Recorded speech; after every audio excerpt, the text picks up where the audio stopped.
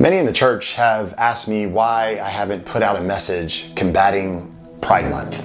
After a few years of doing this thing called social media, I've come to understand that putting out a message speaking to individuals who have no foundational idea of the truth I stand on is absolutely counterproductive and doesn't help. If anything, it only causes more divide, and that's not my purpose. All I see in the month of June now is us versus them. And I get it. Christians and members of the LGBTQ community don't see eye to eye. What is the real issue? Well, the real issue is our differing belief systems. I live my life based on the truth, and members of the LGBTQ community live their life based on their truth. The difference between my truth and their truth is my truth is based on what the Bible says, and their truth is based on what they feel to be right. So instead of attacking a group of people because they don't believe the same as me, I'd rather simply communicate authentically and genuinely the truth on which I stand in the hopes of receiving the same respect those who disagree with me desire. I'm a Christian. I believe the Bible is the inspired word of God. I believe it to be absolute truth. Therefore, I do my best to live by what it says. In regards to the topic of same-sex relationships, the Bible calls it a sin. What is sin? Sin is any act that transgresses God's divine law. Sin is sin, and sin separates humanity from God. It's as simple as that.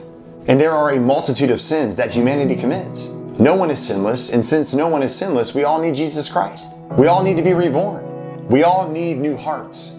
We all need to be restored to our intended design. We all need to be saved, and it is Christ alone who has the power to save. And just to be clear, sin doesn't keep a person out of heaven. What keeps a person out of heaven is the unrepentant pursuit of sin and the rejection of God's provision for its forgiveness in Jesus' death and resurrection. In other words, no matter who you are or what you've done in your life, God's forgiveness is available to you, and upon turning from your sin and trusting in Jesus for restoration, you can be saved. This is the long and the short of it, believe it or not. Let me clearly state, I have zero issues with how you respond to what I just said. Why? Because that is my truth, and my truth is rooted in what the Bible says, not what my heart says. The issue I have is that there is this narrative that is pushed in our culture that because I'm a Christian, I hate gay people. I speak for myself when I say, I don't hate gay people. I love gay people. Here's my heart.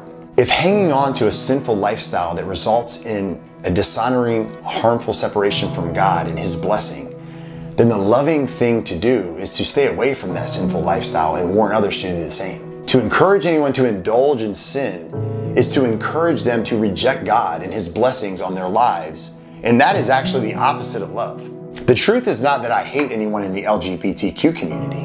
The truth is that members of the LGBTQ community hate the God I believe in because His word comes against their feelings and emotions. His word clashes with what they believe to be right. Therefore, anyone who stands on that word and speaks out against it is met with opposition. I will always say, it's your prerogative how you live your life. Just because I don't affirm your lifestyle doesn't mean I don't love and respect you. No matter how you choose to live, we can still be friends. I can love and respect you regardless of our differing values and truth. But here's the other side of the coin. Just because you don't affirm my lifestyle doesn't mean you can't love and respect me. No matter how I choose to live, we can still be friends. You can love and respect me regardless of my differing values and truth. Why? Well, because this is a two-way street.